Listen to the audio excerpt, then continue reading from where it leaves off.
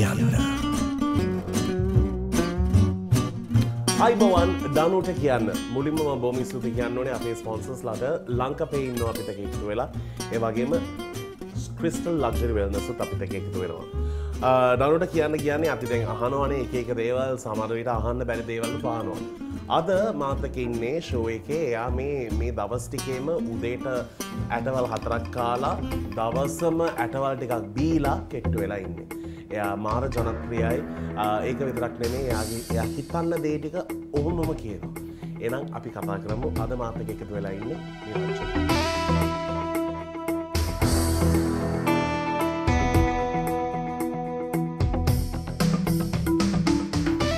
ආයිබෝවන්. වණකම් ආයිබෝ වේවා. එහෙනම් කියන්න ඔයාගේ මේ ඇට රහස මොකක්ද? මගේ නෙමෙයි ගොඩක් කටියට ඇටවලට ආසයිනේ මම විතර නෙමෙයිනේ. ඒ කියන්නේ ආයුර්වේදික ඇටවල මම කියන්නේ. නෑ ඉතින් ඔයා TikTok එකේ තිබ්බනේ හොඳට තම්බලා වේලන්න දාන්න ඕනේ කියලා. ඒ වගේ එකක් නෙමෙයි මේක. ඔව්. මේක හැබැයි හොඳට මේ මොකද කියන්නේ රෑ පුරාම වතුරේ පෙඟෙන්න දාන්න ඕනේ. දාලා පෙඟිච් එක. ඔව් පෙඟිච් එක. ඇට පෙඟුනම කෙට්ටු වෙනවා අපි. ඇත්තට? මට ඕක උනේම නෑ. හැබැයි කියන්නකෝ දැන් මොකද කරන්න ඕනේ ටික සීක්‍රට් එක යනවා කෙට්ටු වෙලා ඉන්නේ. නෑ ඇත්තටම ආමන්ඩ්ස් තියෙනවනේ ආමන්ඩ්ස් ඇට ගණන් නේද? ඔව් ඉතින් කෙට්ටු වෙන්න ඕන නම් ඉතින් ගණන් බලන්න බෑ. හරිද? ඇට තමයි වැදගත්. හරිද? ඊට පස්සේ ආමන්ඩ්ස් ඇට 8ක් 10ක් හරි කලින් දවසේ රෑ වතුර මට කිව්වේ ඉස්සරම 4ක් දැන් 8ක් 10ක් උත් ඔයාලගේ සයිස් එක අනුව ඒක වෙනස් වෙනවා. හරිද?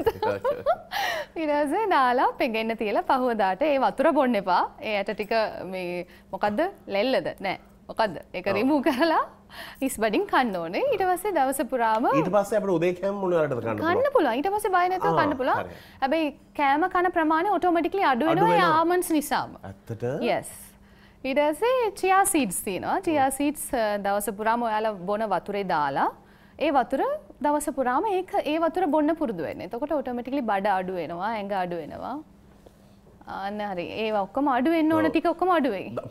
දවස් කීපෙන් ඕගොල්ලෝ මාව දකින්නකොට ඕගොල්ලෝටම තේරෙයි මම නිරංජන කියපු ඇටවල ඔක්කොම chia seed වගේ ඇටයක් වෙලා ඉඳි. පොඩි ඇටයක්. හරි නිරංජන කියන්න ඔයා මේ දවස් ටිකේ ඔයාගේ ෆිල්ම් එකක් ස්ක්‍රීන් එකේ තියෙනවා. ඒ ස්ක්‍රීන් ඔයා ගිහලා බලවද ස්ක්‍රීනින් එක? ඔව් බැලුවා. ඔයාගේ ඇක්ටිං එක බලලා ඔයා මොකද හිතලා තියෙන්නේ? ඔයා ලැජ්ජ වෙනවද ඔක බලනකොට පොඩ්ඩක්? ඇත්තටම ඔව්.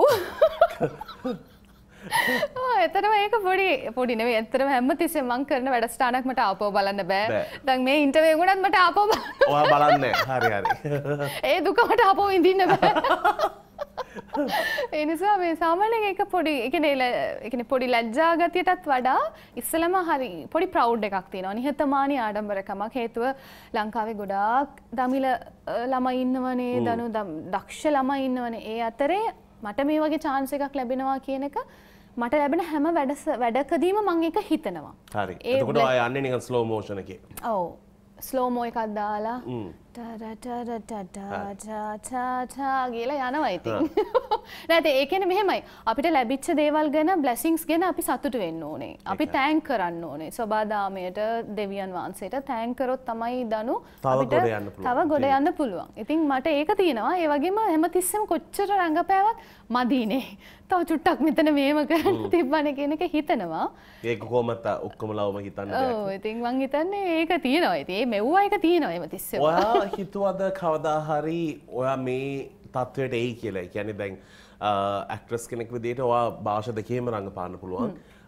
ඒ වගේ chance එකක් ඔයාලට දීලා තිනවා. ඒ තත්ත්වයට ඔයා එයි කියලා ඔයා හිතුවද? අනේ නෑ දනු මට ජීවිතේ ප්ලෑන්ස්ම නැති කෙනෙක් තමයි මම. හොඳයි. මම තෝමමයි. ඔය දවසේ ඉන්න දේවල් කරගෙන යනවා අපි. ඔව් නෑ ඉතින් ඇත්තටම අර ප්ලෑන් එකක් දාලා ඒක උනේ නැත්තම්නේ ගොඩක් ඩිසපොයින්ට්මන්ට් වෙන්නේ අපි. ඊට වඩා හොඳයි ලැබෙන දේ ප්ලෑන් කරලා හරි විදිහට කරගත්තා නම් ඒකෙන් ගොඩ යන්න පුළුවන් කියන විශ්වාස කරන කෙනෙක් මම. හරි. ඒක පොඩි කාලේ ඉඳලම තියෙන නිසා මං හිතන්නේ දැන් මේ අද ඉඳගෙන ඉන්න එකත් මම ප්ලෑන් කරපු දෙයක් නෙමෙයිනේ. අහම්බෙන් ඔයා කතා කරලා එන්න නිරා කියලා කිව්වා. ඉතින් මං ඇවිල්ලා අද මේ වැඩසටහන පුළුවන් තරම් එන්ජොයි කරලා යනවා. ඉතින් එච්චරයි. දැන් නිරංජනි මේ දවස් ටික ඔය ලස්සන වෙලා. Oh my ඔයාට god. කවුරුහරි සෙට් වුණාද බබා? නෑ ඇත්තටම ඔයාලගේ ස්පොන්සර් කෙනෙක් තමයි ඇත්තට මේකට ප්‍රධාන හේතුව. ඔයාට සෙට් වුණේ නැහැ කවුරුත්. ඔව් ඉතින් ලාවට එකක් තියෙනවා ඉතින්. ඒකනේ කොච්චර ක්ලිනික්ස් වලට ගියත් ඕක එන්නේ එළියට මේ වගේ නිකන් කිචි කිචි එකක්. कुछ कुछ होता है. ඒ කිචි කිචි කවුද? මං හිතන්නේ ඒක එයා මේ ඉන්ඩස්ට්‍රි එකේ ඉන්නේ. අනේ නෑ හම්බුනේ. හම්බුනේ. ඕනෝ හොඳට සල්ලි තියෙන මිනිහෙක්ද? ඒකම කියන්න හොඳ නෑනේ. තියනවද කියලා කියන්න ඔච්චරයි ඕනේ. මාව සතුටින් බලා ගන්න පුළුවන් මට්ටමට තියෙනවා. හොඳයි. හොඳයි කොහොමද ඕම තමයි ගොඩ දාන්න ඕනේ ජීවිතේ මේ දවසේ හරි අමාරුයි නැත්තම්. මෙහෙමනේ දනු සල්ලි කියන එකටත් වඩා ඇත්තටම වැදගත් වෙන්නේ මානසික සුවය. අයියෝ. නෑ මම එහෙමයි. හරි හරි. ඒ කියන්නේ මට එහෙමයි. ඒ කියන්නේ මට සල්ලි දැන් හැබැයි ඉන්න ඔයාට එක්කෙනෙක්. ඔයා මාකට් එකෙන් දැන් අයින් වෙලා. ඒ කියන්නේ දෙකම බෑනේ මාකට් එකෙන් දකින්න මේක නෑ ඇත්තටම මෙහෙමයි. මට ඉතින් බොරු කියන්න ඕනේ ඉන්නවනම් ඒක හරියට කරගෙන යන්න ඕනේ. ඔව් දැන් ඉන්නවනේ. yes yes. හරි. ඒක තමයි මට පෙනුණා පොඩි වෙනසක්. කොයි පැත්තෙන්ද? කොයි පැත්තෙන්ද? එක එක පැත්ත වලින් පෙනුණානේ. ඔව්. ගොඩක් පෙන්නුවක් දන්නේ මං. නෑ.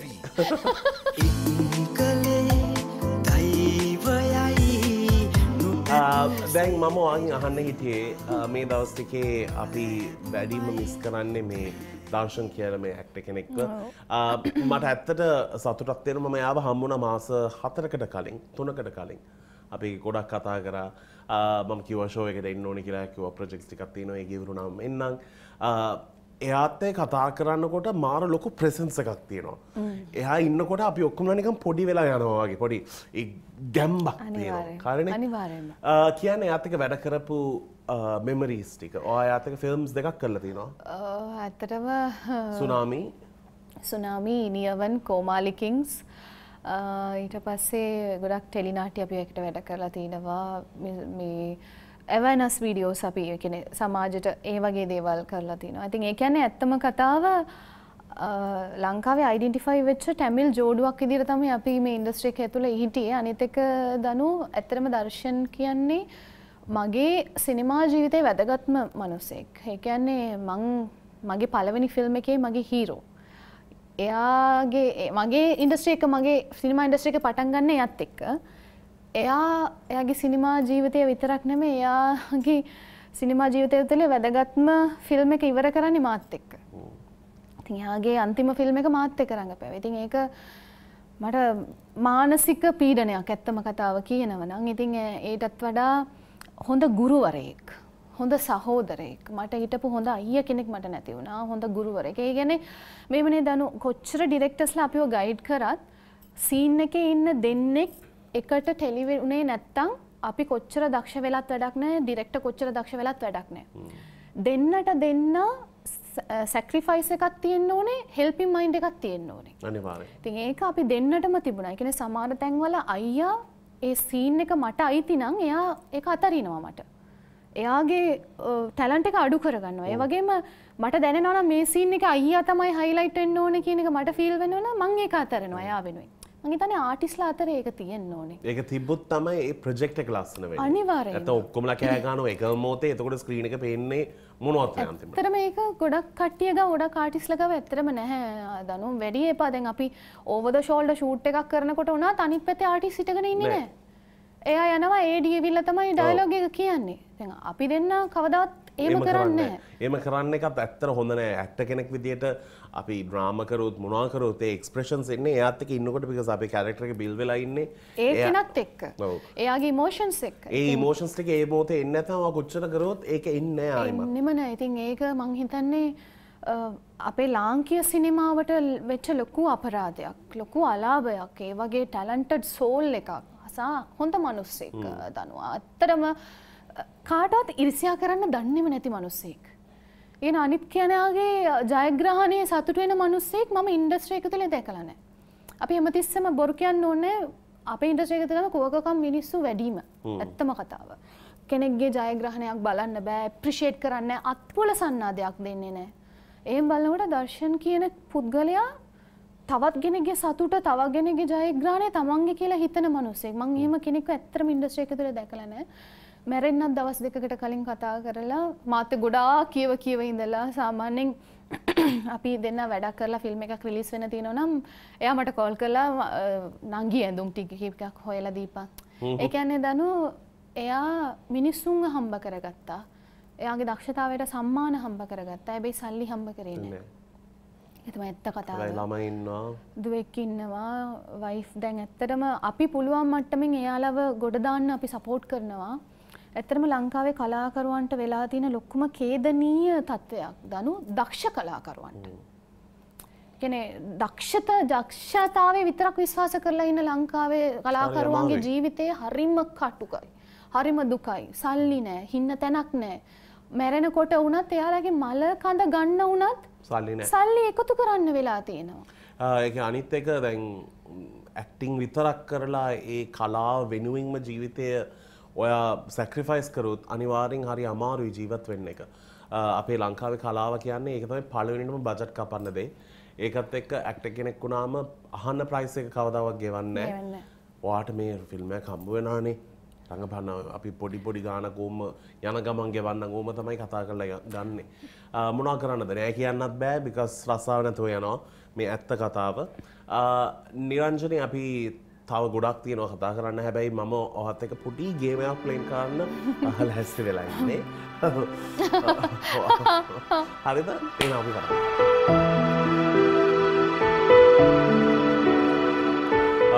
නිරංජනී අනිවාර්යෙන් පිළිගන්නවා මම මේක කිව්වොත් ක්‍රිස්ටල් එකට ආවට පස්සේ ඔයාට අනිවාර්යයෙන්ම ඒක ජීවිතේ පොඩි දෙයක් මාරු වුණා වගේ ලොකු දෙයක් මාරු වුණා. ලොකු දෙයක්. ඒ කියන්නේ මම අවුරුදු ගාණක් පිම්පල්ස් නිසා මගේ ස්කින් ඉෂුස් නිසා ගොඩාක් සෆර් කරා දනු. ඇත්තටම ක්‍රිස්ටල් ක්ලිනික් ආයතනය කියන්නේ විශ්වාසනීය ඒ කියන්නේ ආයේ ඉතින් කතා දෙකක් නැහැ. විශ්වාස කරලා ඔයාලගේ සර්ම රෝග හැම එකකටම ප්‍රතිකාරය ලබා ගන්න පුළුවන් බෙස්ට්ම තැනක් තමයි ක්‍රිස්ටල් ක්ලිනික්. මම එයාට කෝල් කරලා කියපු වෙලාවේ මම කිව්වා මොනවත් වෙන්නේ නැහැ නේ ආවොත්. හැබැයි ඊට පස්සේ යන්න කියන්නත් බැරි වුණානේ. ඔයා එතනම හිටියා වගේ. එතනමයි ආයේ ඉතින් එතනමයි පැලුණා මම. පැල වෙලා දැන් උතන ලොකු ගහක් තියෙනවා. හරි. පටන් ගමු. මේක තමයි පළවෙනි ක්වෙස්චන් එක. ඔයා මේ ඇක්ටර්ස්ලා ඉන්නවා. මම ඒක කියන නම ටිකක් කියන්නම්. ඒකේ most good looking, most handsome කියලා ඔයා හිතන්නේ කෙනා කවුද? බිමල් ජයකොඩි, හේමල් රණසිංහ, රොෂාන් රණවන. මගේ ඇස් දෙකට good looking බිමල් අයියා. හරි. ඔයාට එක දවසක් invisible වෙන්න පුළුවන්. ඔයා පළවෙනිටම කරන්න දේ මොකද්ද? මමද? නිදා ගන්නවා. සීරියස්ලි. ඔයාට උඩින් කවුරු හරි නිදාගත්තොත් ඒකට පේන්නේ නැතුව? කමක් නෑ ඉතින් එයාලට ඒ වෙන එක්ස්පීරියන්ස් එකක් නේක. නෑ අතට ඉන්විසිබල් වුණාම ඒ කියන්නේ මට නිින්ද කියන එක හරිය ආස කරන දෙයක්. කොහොමද පේන්න නිදා ගන්න දෙන්නේ නෑනේ.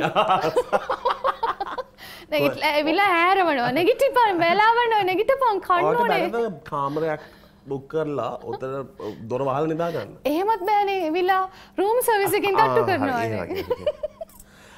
ඔයාට පුළුවන් chance එකක් තියෙනවා එක්කෙනෙක්ව ආයිමත් මේ ලෝකෙට ගේන්න. ඔයා කාවද ගේන්නේ? Michael Jackson. හේ. මං හිතන්නේ දනු සංගීතය කියන්නේ ලෝකේ තියෙන ඊටාම වටින මෙඩිසින් එකක්. ඉතින් ඒ මෙඩිසින් එක අපි ಜಾති ભેදයක් නැතුව භාෂා ભેදයක් දරුව මයිකල් ජැක්සන්ගේ සින්දුව අදට ඇහුවත් අපිට වෙනම එකක් තියෙනවා. ඉතින් මං හිතන්නේ ඒ සංගීතය කියන දේ ඇත්තටම විඳින්න ඕන දෙයක්. ඒකට මරණයක් නැහැ. ඉතින් ඒ වගේ මිනිස්සු මැරෙනකොට හරි දුකයි. ලිස්ට් එකක්ම තියෙනවා. ඉතින් රොබින් විලියම්ස්ට ආපහු පණ දෙන්න පුළුවන් නම් දෙනවා. ඩයනට පණ දෙන්න පුළුවන් නම් දෙනවා. මදර් තෙරේසාට පුළුවන් නම් දෙනවා. ගොඩක් කට්ටිය දැන් ඇවිල්ලා. හරි. ඔයාට පුළුවන් ලංකාවේ ප්‍රෙසිඩන්ට් වෙන්න එක දවසකට. ඔයා ගන්න පළවෙනි එක්සිකියුටිව් ඩිසිෂන් එක මොකක්ද?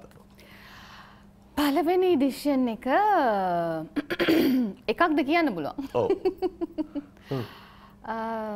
මූල්‍යමය වංචා කරන හැම කට්ටියම හොයලා කෙලින්ම එයාලගේ ප්‍රොපර්ටිස් ඉන්නම් හැමදේම සින්න කරනවා. ඒ කියන්නේ එයාලා ඒ කියන්නේ මොකද්ද? අද්දානේ ලංජම් මේ ලංජම් එන්නද? මොකක්ද ඒකට කියන්නේ? බ්‍රයිබ් ඒව වැරදි විදියට සල්ලි හම්බ කරන්න කට්ටියව. ඒ කියන්නේ ස්පෙෂලි ගවර්න්මන්ට් සෙක්ටර් එක ඇතුළේ. ඕකේ. එයාලා ඔක්කොම අයින් කරලා එයාලගේ සේසත් ඔක්කොම සින්න කරලා ඔක්කොම දෙනවා ආපස්සට අපේ ජනතාවට. ඒක හොඳ දෙයක්. ඒක ගත්තොත් අපිට අපේ රටේ තියෙන හැම ණයක්ම පියවන්න පුළුවන්. අනිවාර්යයෙන්. ඒ වගේම හිටපු කට්ටිය අපේ හිස්ටරි එක ඇතුලේ හිටපු කට්ටිය ඉන්නවනේ ප්‍රෙසිඩන්ට්ලා ප්‍රයිම් මිනිස්ටර්ලා ඔක්කොම එයාලගෙත් එම සර්ච් කරලා එයාලගෙත් ඔක්කොම ගන්නවා. හරි. ඒ කියන්නේ රිපෝට්ස් නැත්තම් ඔයාට කොහොමද මේක හම්බුනේ කියලා ඔක්කොම ආපහු ජනතාවට හොඳ වෙලාවට ඔයාට පැය 24යි තියෙන්නේ. මං හිතනවා පුළුවන් වෙයි කියලා. පුළුවන්. ඔයා හිතන්න අර්ජුන්ටම මේ ෆිල්ම් එකේ පුළුවන් නම්. ඔව් මුදල් වන්නේ. ඒයි මට බැරි. ඒක තමයි අනිවාර්යෙන්. ඔයා කියන්නේ ඔයාට ශ්‍රී ලංකාවල ඉන්න සෙලිබ්‍රිටිස්ලාගේ ඔයාගේ ක්‍රෂ් කවුද? මගේ ක්‍රෂ්ද? මගේ ක්‍රෂ් කමල් අද්දරආරච්චි. එක්කෙනෙක් දැන් ජීවතුන් අතර නැහැ. විජය කුමාරතුංග මහත්මයා. එයාගේ ස්ක්‍රීන් ප්‍රසන්ස් එක හරිම ලස්සනයි. ඔයාට තරුණ කට්ටිය කවුරුත් ආස නැහැ. නෑ නේ තරුණ කට්ටිය මෙහෙමනේ. කමක් නැහැ ඒක. තරුණ කට්ටිය මෙහෙමයි. ඇට්‍රැක්ට් කරන්න පුළුවන් මේ කම්පිටිෂන් එකක් නැති ඉන්න තමයි මම මේක දිනන්නේ. නැත්තම් මම මේක ඔයාලට දෙන්නේ නැහැ. ඒ කියන්නේ මං කියන්න ඕනද දනු කියලා කියන්නේ? නෑ ඒ මොනක් කියන්නේ. අයි අපි මේ දුර වෙලා ඉන්නේ. ගිය සුමානෙට වැඩි මේ හරි දුර. ඔයා එහෙම දුරස් කරන්න එපා. මාව දෙන්න දනු. Oh my god. හොඳ ළමයා තියාගන්න. හරි congratulations. මම ඔයගෙන් තව දෙයක් අහන්න හිටියා. දැන් ඉන්දියාව වලින් ඔයාට ඔෆර්ස් ආවද? ඔව් ඇවිල්ලා තියෙනවා.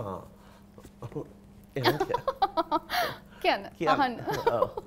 අනේ මෙහෙම නේද දනු ලංකාව ඇතුලේ මම ටැමිල් ගර්ල් කෙනෙක් විදිහට ඉපදිලා සිංහල ඉන්ඩස්ට්‍රි එක ඇතුළට ගිහිල්ලා අදටත් රෙස්පෙක්ට්ෆුලි මගේ ටැලන්ට් එකට හිමි තැන ඇගීම හැමදේම ලැබිලා තියෙනවා. ඉතින් ඉන්දියානු ඉන්ඩස්ට්‍රි එකට යන්න ලිංගික අල්ලස්සන් කලින් ඒ වචන තමයි ආවේ නැත්තේ. ලිංගික අල්ලස් ඉල්ලනව නම් මං හිතන්න මට එහෙම දීලා එහෙම කරලා මට ඉන්ඩස්ට්‍රි එකක් ඇතුළේ ගිහිල්ලා වැජබෙන්න අවශ්‍යතාවයක් නැහැ. මේකේ තේරුම මොකද්ද? ජිග් ජිග් ගයක් අහනවද? ජිගි ජිගි. ආනෝ. මට ඇත්ත තේරුන්නේ නැහැ. ඔයාට සිංහල තේරුන්නේ නැහැ. ඒ වචන තේරුන්නේ ලොකු බර වචනයක් නේ. Oh my god Danu. Don't lie. අපි දෙන්නම දෙමළ. ලිංගික මොකද්ද? ලිංගික අල්ලස්. ඒ කියන්නේ sexual favors. ඇත්තට අහලා දෙනවා කියලා. අනේ මට තේරෙන්නේ මොනව බලලා ඇහුවද කියලා. මොකද්ද පෙන්වන්න කියලා කිව්වා? නෑ පෙන්වන්න නෙමෙයි ඉතින් දෙන්න කිව්වා. එක්කෙනෙකුට නෙමෙයි ඔක්කොටම. ඩිරෙක්ටර්ට, ප්‍රොඩියුසර්ට, හීරෝට නෑ හීරෝට දෙන්න ඕනලු කෙමිස්ට්‍රි එක හදන්න. එහෙම දෙන්න ඕනේ කිව්වා. මට බෑ. හරි. එහෙනම් නිකන් ඒ කියන්නේ මම ගියොත් මට ගොඩ දාන්න විදියක් නැහැ. ඔයාට මට ඒ කියන්නේ මට මොනවද දෙන්න දෙයක් නැහැ. එහෙම නෙමෙයි ඉතින්. ඔයාගේ තිල්ලන්න කට්ටිය ඉඳීද දන්නේ නැහැ නේ දනු. හරි ඔබත් ගොඩ දාන්න පුළුවන්. ගොඩ දාන්න පුළුවන්. ඒ කියන්නේ මෙතනින් ගිහින් ඔයා විවෘත වෙන්න විතරයි තියෙන්නේ.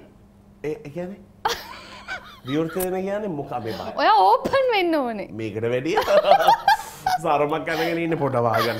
අගලා බයානකයි. නෑ ඇත්තටම කියන්නේ ඔෆර්ස් ආවා. ඊට පස්සේ අපිට කියන ෆොටෝ ෂූට් කරන්න. කියන්නේ ඕම තමයි නිකන්. ෆොටෝ ෂූට් කරලා එවන්නේ. එහෙම කියනවා දනු. ඉතින් අපිත් එයාලා ඉල්ලන විදිහට ට්‍රැඩිෂනලි, මොඩර්න්, ග්ලැමරස් කියලා එවනවා. ඊට පස්සේ කෙලින්ම කෝල් එක එනවා. ඒ කියන්නේ එයාලා බය නැහැ. කෙලින්ම අහනවා. ලස්සන වචනයක් තියාගෙන ඉනවා ඇඩ්ජස්ට්මන්ට්ස්. මුලින් මට තේරුන්නේ නැත්තටම. ඇඩ්ජස්ට්මන්ට්ස් ඔව්. මං කිව්වා දැන් අපි හිතුවා දැන් ඇඩ්ජස්ට්මන්ට්ස් කියලා හිතුවේ මං හිතුවේ සමහර කැරක්ටර්ස් කරන්න යනකොට අපි අවුවේ කර වෙන්න ඕනේ. ඒ වගේ දේවල් මෙයාලා කියනවද දන්නේ නැහැ කියලා. මං කිව්වා ඉතින් එහෙම අපි ලංකාවේ ඇතුළත අපි කැරක්ටර් එකක් වෙනුවෙන් කරනවා ඒ වගේ කියලා. ඊට පස්සේ තමයි මෙයා තේරුම් කරලා දුන්නේ. එයා පුළුල්ව ගියාම තමයි මට තේරුනේ ඒක. හරි. ඒ කියන්නේ ඔයා හිතනවද මේම තමයි ඔය ඉන්ඩස්ට්‍රි එක දුවන්නේ කියලා? හැමෝම මේම නෑ. එහෙම නැතුවත් නැහැ. හරි. ඇස් දෙක මුහුණ ඉඟටිය අප කල මම ඇත්තට කියන්න ඕනේ මේක මමම කියවපු කොන්ට්‍රැක්ට් එකක් තිබ්බා. ඉන්දියන් හෝස් කෙනෙක් ආවේ මාර ජනත් ප්‍රියයි. එයාගේ කොන්ට්‍රැක්ට් එක දීලා තිබ්බේ අනිවාර්යෙන් මට ඕනේ හැම රැයකටම. ඒ කියන්නේ ඒක කොන්ට්‍රැක්ට් එකේ තිබ්බේ. Oh my god. ඒ කියන්නේ ඒවා වෙන්න දේවල්. හැබැයි ඒවා නැතුව කලාව ඉන්ඩස්ට්‍රි ආර්ට් ඉන්ඩස්ට්‍රි එකේ ඉන්න පුළුවන්ද? ඉන්න පුළුවන්. හැබැයි ඒක හරි ස්ට්‍රගල්. මෙහි කොහොමද? මගේ පෞද්ගලික අත්දැකීමෙන් නම් මට එහෙම වගේ දෙයක් වෙලා නැහැ. අද වෙනකන්වත් වෙලා නැහැ. හැබැයි මීඩියා ඉන්ඩස්ට්‍රි එක ඇතුලේ මට වෙලා තියෙනවා. සිනමා ඉන්ඩස්ට්‍රි එක ඇතුලේ වෙලා නැහැ. ඇත්තට මම මීඩියා ඉන්ඩස්ට්‍රි එක ඇතුලේ ඉඳලා කවුරුත් මගෙන් මොනවත් අහලා නැහැ. ඔයා පෙන්නලා නැහැ. නෑ අහලත් නෑ යන්න. නැත්නම් තේරුන්නේ නැද්ද මන් දන්නේ. නෑ ඒ කියන්නේ ඒක හරි කැතයි දනු. ඒ කියන්නේ මෙහෙමයි. ඒ කියන්නේ මනුස්ස දෙන්නේ කැමති වෙලා ආදරෙත් එක්ක කරන යම් දෙයක් ගැන මේ වගේ බිස්නස් විදියට සල්ලි වෙනුවෙන් ඔපචුනිටිස් වෙනුවෙන් කරනවා කියන්නේ ඒක හරි පහත්. මං හිතන්නේ එයාලගේ පෞල් පසුබීමත් හොඳ එකක් වෙන්න බෑ. ඇත්තම කතාව කියනවා. හේතුව මෙහෙමනේ දනු. දැන් මට ඔෆිස් එකේ වැඩ කරන්න පුළුවන් නම් මම යුනිවර්සිටි ගිහලා හොඳට ඉගෙනගෙන වෙන ජොබ් එකක් කරන්න පුළුවන් නම් මම මෙතෙන්ට එන්නේ නැහැ. මම මොකක්දෝ හේතුවක් නිසා තමයි මම ආටිස්ට් කෙනෙක් වෙලා තියෙන්නේ. හරිද? ඒතර ආටිස්ට් කෙනෙක් උන පළියට මීඩියා එකේ ඉන්න පළියට මිනිස්සු හිතන්න හොඳ නැහැ මේ ගෑනු ළමයා අවైలබල් හැම දෙයකම කියලා. ඉතින් ඒක වැරදි අවබෝධයක්. මට ඔපචුනිටි එකක් දෙන්න මම ඒකට සුදුසුයි නම් ඒ වැඩට සුදුසුයි නැත්නම් දෙන්න එපා. කිසිම ප්‍රශ්නයක් නැහැ. හැබැයි ඔය වගේ තත්වයට මිනිස්සු හිතන්න යන්නේ ඇයි? ඒ කියන්නේ ඔයා හිතනවද මේ ඉන්ඩස්ට්‍රි එකේ ඔය වගේ මිනිස්සු ඉන්නවා කියලා? ඔව් මෙහෙමනේ අප්පුඩි ගන්න අත් දෙකක් අනිවාර්යෙන් ඕනනේ. සමහර කට්ටිය මෙහෙමනේ දනු ගොඩාක් පිරිමි දරුවන් ගෑනු ළමයි ඔක්කොම එහෙම ඉන්නවා. මං කියන්නේ නැහැ කියලා. ඒකට හේතුව එයාලා හරි බයයි ඔපචුනිටි නැති වුණාම මොනවා වෙයිද කියන එක. ඒකට හරි බයයි. ඒ කියන්නේ නෝ කියන්න හරි බයයි. මං කියන්නේ නෝ කියන්න. බය නැතෝ නෝ කියන්න. හේතුව ඔයාට හිමි දේ කාටවත් නැති කරන්න බෑ. ඒක ඇත්ත. හැබැයි මට කරන්න ප්‍රශ්නයක් නැහැ. ඒත් කවුරුත් මගෙන් ඇහුවේ නැත්තම් ඒ වගේ කට්ටියට මොකද කරන්නේ? ඒ කියන්නේ ඔයාගේ අවුලක් මෙයා. මගේ නෙමෙයි මම කියන්නේ නිකන් ඒ වගේත් ඉන්නවනේ ලක් එකේ ලොකු හිලක්ත් එක්ක. ඒ කියන්නේ මම ඕන දෙයකට කැමති ප්‍රශ්නයක් නැහැ මම ඕන දෙයක් කරන්නම් කියලා හිටියට කවුරුත් අහන්නෙත් නැහැ දෙන්නෙත් නැහැ වැඩ. වැඩනේ? ඔව් වැඩ දෙන්නෙත් නැහැ. මේ ඒක නම් හරි අසාධාරණයක්. නෑ ඇත්තටම එතකොට හිතන්න ඕනේ දනු එයාලා ලකි නෑ ඒ වැඩ ලකි නෑ ඔයාව ගන්න කියලා. Be positive දනු. Be positive. Very positive. හරි. දැන් ඔයාට ෆිල්ම් එකක් ඇක්ට් කරන්න chance එකක් හම්බ වෙනවා. හැබැයි ඒකේ ලීඩ් රෝල් එකේ රඟපාන්නේ ඔයාත් එක්ක මම. හරිද? ඊළඟ question එක අහන්න. ඒ තත්ත්වයට ඔයා කැමති වෙනවද? අනිවාර්යයෙන්ම. ඒකේ ඔයාට ආසම චරිත විදියට ඔයා මොකද තෝරන්නේ? ඔයාගේ අම්මා. මං ආසයි ඔය හුරතල් කරන්න එන්නකෝ. චුට්ටක්. මං හරි ආසයි චබී බබාලට එන්න. එන්නකෝ. මේක ඔක්කොම කිව්වේ ඔක්කොම වැරදි විදියට මහතයි කියලා කිව්වා. හුරතල් කරන්න ඕනේ කියලා කිව්වා. එන්න. එන්න මග මණික බබා එන්න මේ.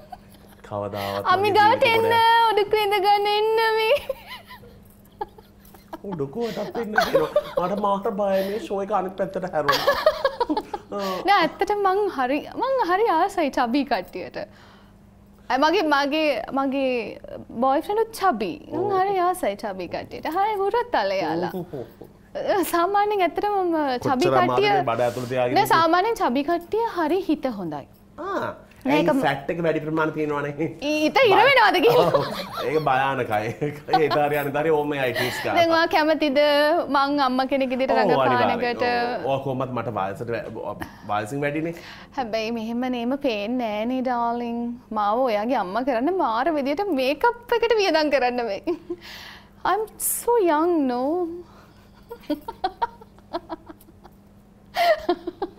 දැන් එන්න ඔයාට මොකක්ද ඕනේ? කන්න මෙන්න බබා. ඇත්තට මට පොඩ්ඩක් බයයි දැන්. හරි එහෙනම් අපි මේ ෂෝ එක නවත්තන වෙලාව හරි. හැබැයි යන්න කලින් මම කියන්න ඕනේ නිරංජනව කොහොමත් ලංකාවේ ඉන්ඩස්ට්‍රි එකේ මාර විදියට හොඳ නමක් හම්බ කරපු එක්කෙනෙක්. ඒකත් එක්ක ඔයාගේ ටැලන්ට් පැත්ත ගොඩක් දේවල් පෙන්නලා තියෙනවා. ඔයා කියන්නේ ඔයාගේ ඩ්‍රීම් කැරක්ටර් එකක් විදියට ඔයා බලාපොරොත්තු වෙන්නේ මොකක්ද රඟපාන්න ඕනේ කියලා? ඇත්තටම මම කැමති ලිංගික ශ්‍රමිකයන්ගේ ජීවිත ගැන කතා කරන්න. ලිංගික ශ්‍රමිකයන් මොකක්ද ඒකට ලේසි වචන Sex worker. යා ඒ කියන්නේ සාමාන්‍යයෙන් දනු මේක ගොඩක් කටිය වැරදි පැත්තට ගන්න එපා මං මීන් කරන්නේ ලංකාව ඇතුලේ මං ගොඩක් දැකලා තිනවා ඒ වගේ කට්ටියව ගොඩක් නිවුස් වල එහෙම ගොඩක් අවනම්බු කරලා ඉන්සල්ට් කරලා එයාලගේ මූණ පෙන්නනවා හැබැයි එතනට ගිය පිරිමින්ගේ මූණ පෙන්නන්නේ නැහැ මං හිතන්නේ ඒ මිනිස්සුන්ටත් හදවතක් තියෙනවා. එයාලටත් හැඟීමක් තියෙනවා. එයාලටත් ආදරය ඕනේ, සෙනෙහස ඕනේ. එයාලගේ ඇඟ විතරක් බලන්න එපා. එයාලගේ හදවතක් තියෙනවා. එයාලගේ හදවත තුල එයාලා හොයන ආදරයක් තියෙනවා. ඉතින් මං හිතන්නේ ඒ වගේ ඇඟ පෙන්වන්න නැතුව එයාලගේ මනස පෙන්වන්න පුළුවන් ස්ක්‍රිප්ට් එකක් ලැබුණා නම් මං ඇත්තට මේකට රඟපාන්න හරිය කැමතියි.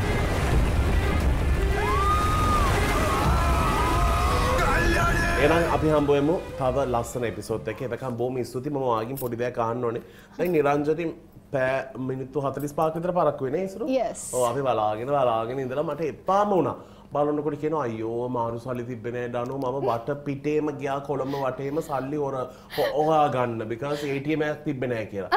ඊට පස්සේ මම නිරංජනිට කිව්වා අනේ නිරංජනි ඇයි මේ මෝඩ දේවල් ගැන බය වෙන්නේ? ඔයාට දන්නවද දැන් ඔයාගේ ATM එක ඔයා පාවිච්චි කරන්න තිබ්බ ඕන බැංකුවක. ඔයා හොයාගෙන ගියා ඔයාගේ බැංක් එකනේ. ඔය ගොන් බැංක් එක හොයාගෙන ගියොත් ඔයාට එපා වෙයි. ඔයාගේ ගොන් බැංක් එකේ තියෙන ATM එක ගොන් කියන්න බෑනේ. පුළුවන්ද? ඔය නිකන් ඔයාගේ බැංකුවේ තියෙන ATM කාඩ් එක අරගෙන ගිහලා ඕන බැංක් එකකට දැම්මොත් ඔයාට ඔයාගේ සල්ලි ගන්න පුළුවන්. එහෙමද? ඔව් ඇයි කියලා දන්නවද? ලංකාපේ කියලා අපේ ෆ්‍රෙන්ඩ්ස්ලා ඉන්නවා. ඒගොල්ලෝ තමයි මේ සර්විස් එක අපිට හදලා දෙන්නේ. වාව්. ඔව් ආ නිකන් මිනිත්තු 45ක් අපිව මෙතන තියාගෙන නිකන් පිස්සු කරා. ඔයා එවිල්ලා මේ වගේ දේවල් දැනුවත් කරන්න ඕනේ. මං වගේ පොඩි දරුවෙකුට මට මන් දන්නේ නැහැ ඒවා. ඉතින් ඒක තමයි මම ඇත්තට මේ ෂෝ එක ඒ වෙනුවෙන් තමයි කරන්නේ. මේ වගේ ගොඩක් කට්ටිය අතරමං වෙලා ඉන්නවා පාරේ. සල්ලි විත්ඩ්‍රෝ කරන්න තැනක් නැතුව. සෝ බය වෙන්න එපා. ලංකාපේ ඔස්සින් ඔයාට ඕන ATM එකකට ගිහලා ඔයාගේ සල්ලි විත්ඩ්‍රෝ කරගන්න පුළුවන්. thank you නිරංජනි ආවට. ඔය ඇත්තට ලස්සන වෙලා I wish you all the best. බන්දින දවසට කියන්න අපි එන්න. අනිවාර්යයෙන්ම ඔයා ඇවිල්ලා හරි cute dance එකක් දාන්න ඕනේ චුටි බබා මගේ. හරිද? Okay, baby. ඉන්න. ඔයාට දන්නවද මේ naughty auntiesලා ඉන්න neighbors No, අනේ මේ හරි ආදරෙන් උරතල් එන්න බබා මම ඔයාලට ජෙලි හදලා තියෙනවා. හරි. එහෙනම් අපි හම්බ වෙමු. එතකන් සතුටින් ඉන්න. take care. ඩිජිටල් මුදල් ගනුදෙනුවක් අපේ කමින් බලගැන්වූ ලංකාපේ අපි 20 වසරක විශ්වාසනීය අභිමානය සමරන වගයි. සැමට සැමවිට ලංකාපේ ඔබේ විශ්වාසනීය ගෙවීම් ජාලය.